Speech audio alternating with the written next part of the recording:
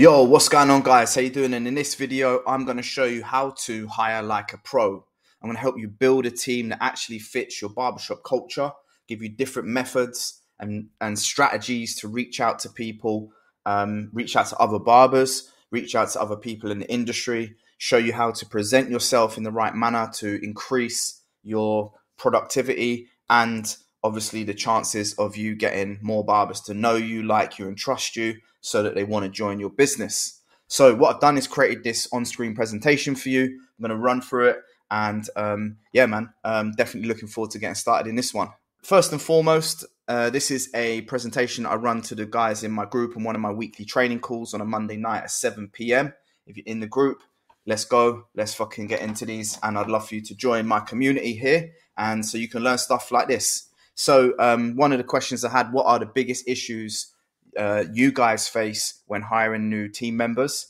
And I'm going to share with you some of the results that we got from our community. So problems when hiring. The first one was finding good cutters, but they're just shit people. So they're really great at cutting hair, but they haven't got a good attitude in the business.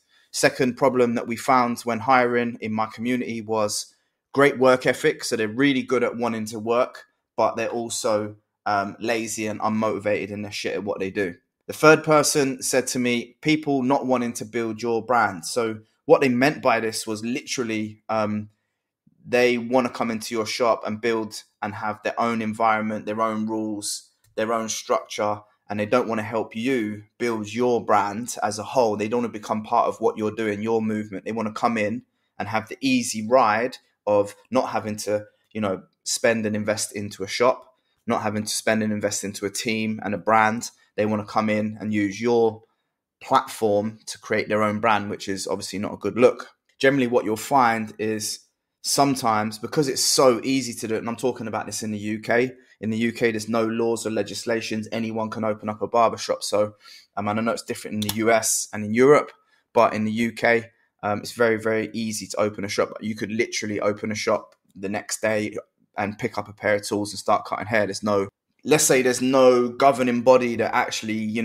dictates a certain skill level, a certain hair requirement that you need to become a barber and open up a shop. So yeah, literally what we don't want to do, is we don't want to have people in the business who want to open their own shop because for obvious reasons, they're going to build a clientele on your platform. And then when they've got the money that they're going to be earning, they're going to go and take that money and go and open up shop and take your clients. So yeah, that's the next one.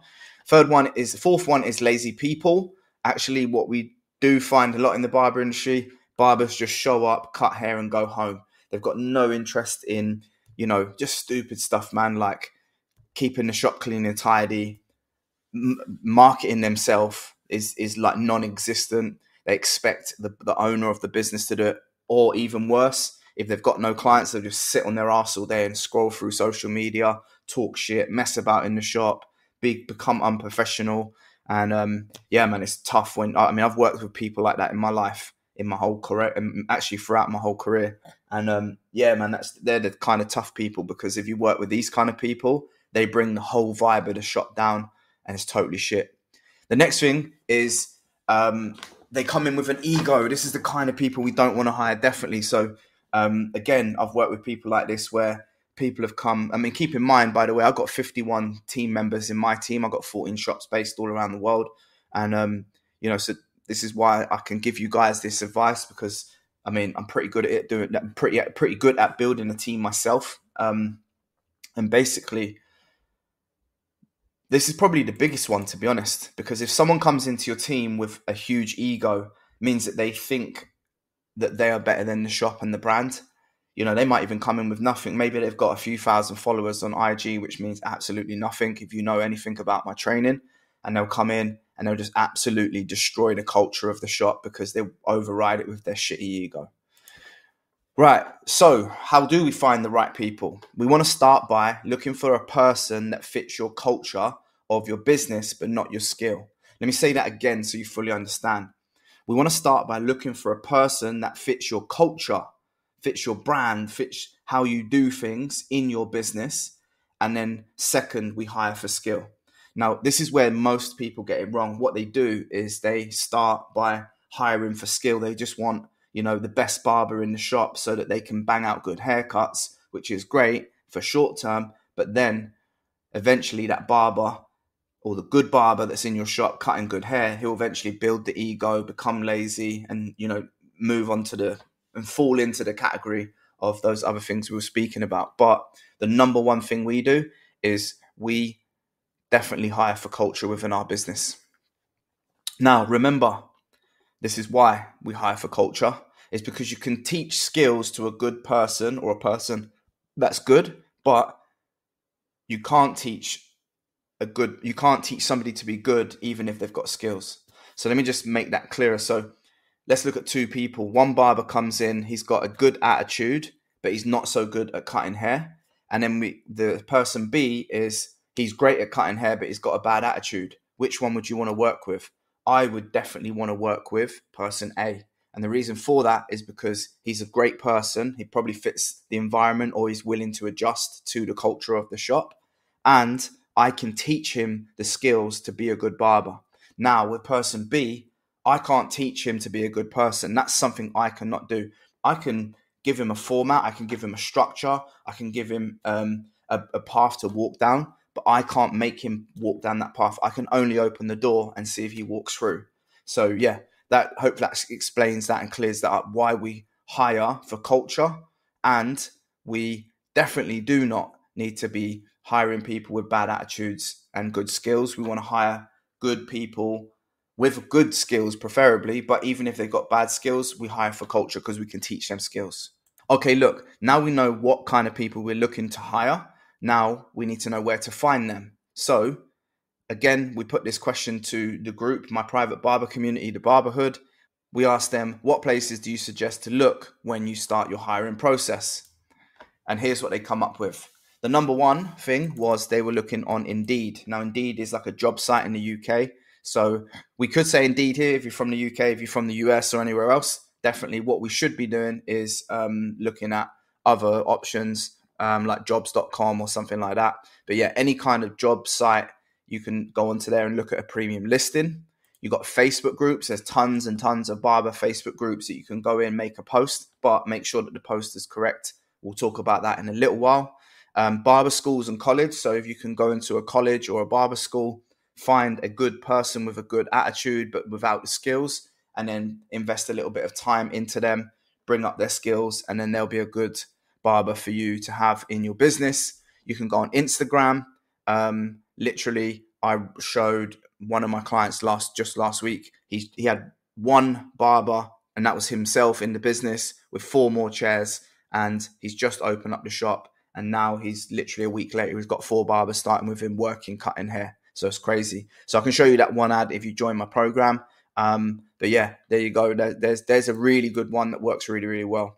Gumtree and Craigslist, they're kind of a similar thing. I'm not sure if in the US there is a website called Gumtree. I know there's Craigslist. That's why I've listed it here. But Gumtree is a very similar thing to Craigslist, and also Facebook Marketplace as well. You can look on there. Right. If you're going to look on social media, remember that you have to appeal to the barber's needs whilst displaying your culture at your shop.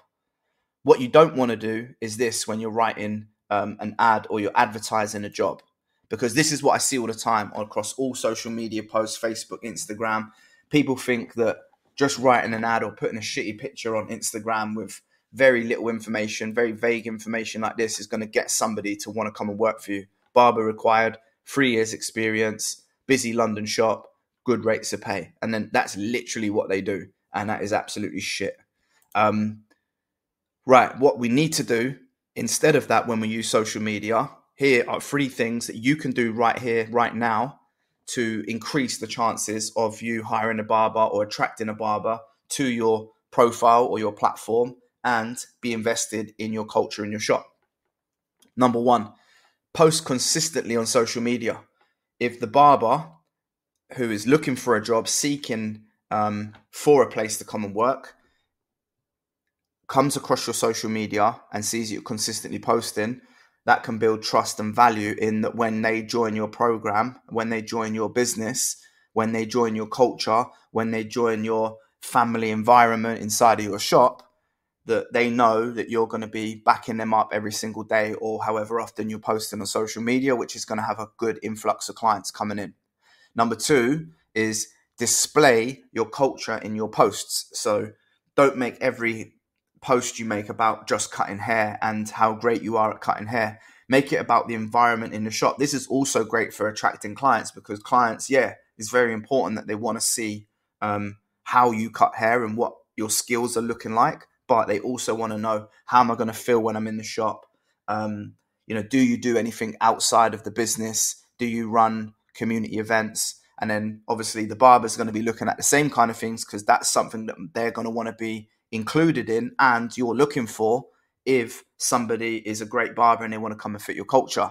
They've obviously, when you post stuff that you do outside of the business as a team, it's very, very important that the barber who you're trying to find also wants to come and join in on that, because there's no point having a good barber in the shop and then if you're a barbershop that has, regular team meetings, go out once a week outside of the barbershop for team building exercises, you're going to want people who are in your team to be at those events. So just make sure that you consider that when you're posting.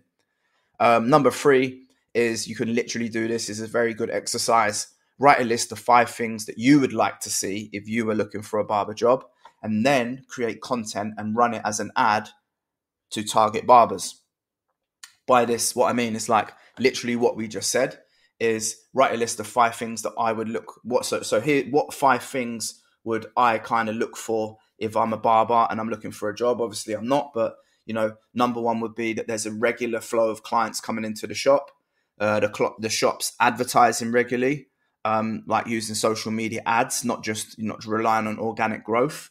I would like to see also the team building exercises. Do they collaborate as a team, and is there weekly team training? Could be number 4, because I want to enhance my skills and I constantly want to be learning. And then number 5, I would want to know maybe a little bit of backstory about the team members, so I could look into maybe creating posts based around each barber and their story and how they become a barber, so that then I could see, are these the kind of people I want to fit in with, because I am going to be with these guys more than probably with my wife and my kids.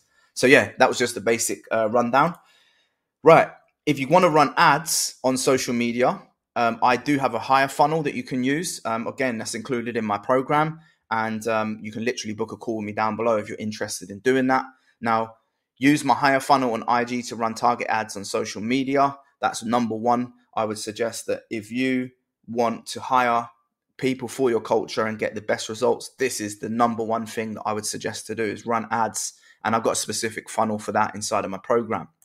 Number 2 is then your fallback will be post on Facebook groups, but make sure that you display the correct information and make the ad appealing to the barber, not to you. Don't speak about yourself.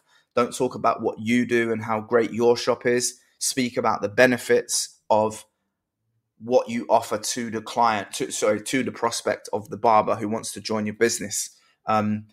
Make everything about them. Make the ad solely about them. What does their workspace look like? How can they expect to work, and what hours? How are they going to get paid? What training can they expect? We've just been through a couple of objections. Highlight those if you solve them problems for somebody looking for a job. Right, now we've discussed that, let's talk about something to think about. And let me ask you guys a question. Leave it down in the comments below, or write it on Slack if you're watching this in the community chat. What are the 5 most important factors to a barber when choosing a place to work? Let's write a list and then create content around those points to get barbers attracted to working for us. So if you're watching this video right now, you're either in my training or you're watching on YouTube and you are looking for a barber. You've probably spoken to me on IG and you've told me that you've got a problem, that you can't find barbers, you don't know how to hire barbers. Finding barbers is the worst problem that you've got. And if you could just find a barber that fits your business, then it would solve all of your problems. So literally write down in the comments below, or send me a message on IG. If you're in my group, post it in our Slack community, guys, and let's share some ideas. And then let's get this exercise into play. What are the 5 most important factors to a barber when choosing a place to work? We've just discussed a couple. I want you to write down your own and then start working on building content around them. Tag me in it if you're on IG. send them to me. If you've seen this video, let me know. I'm down to help out. I'd always love to hear anyone who's taking action on any of the exercises I put out there.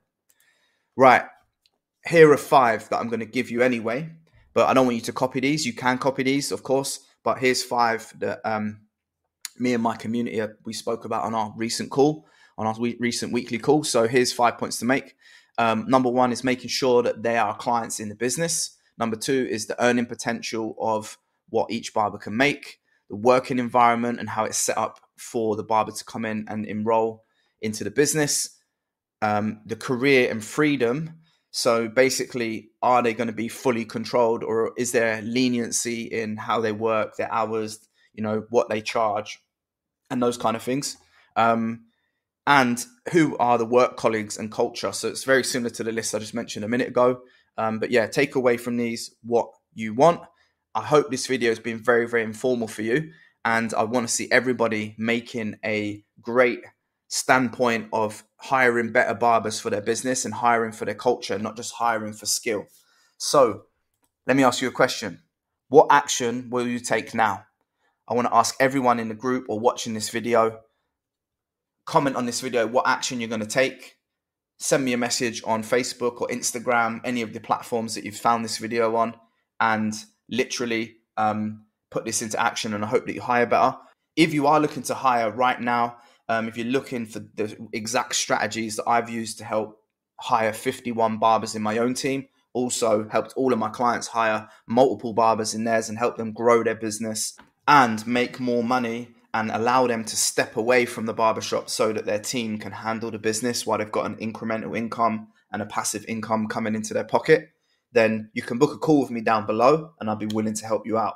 Yeah, so let me ask you this question. Anyone who's watching this video right now, let me know in the comments down below. Shoot me a message, a DM on any of the platforms, or if you're in my barber community watching this in our course, then come into the Slack group and then write a post about what are you going to do now you've watched this video, what have you learned, what actions you're about to take, and tell me how you're going to hire better to fit your culture in your barbershop.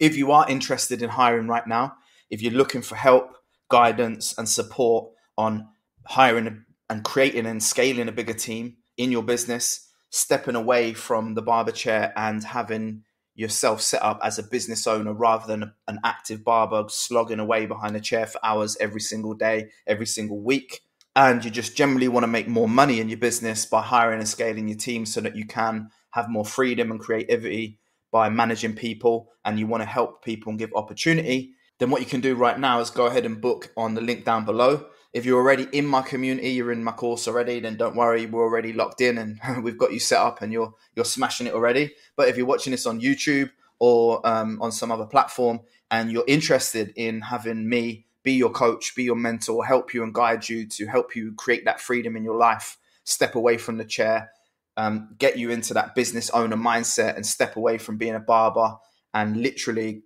step back, make a passive income, and then be able to scale from a bird's eye view of your business, just book a call with me down below, and definitely excited to speak to each and every one of you. Hope this has been valuable, and guys, I'll see you guys in the next one.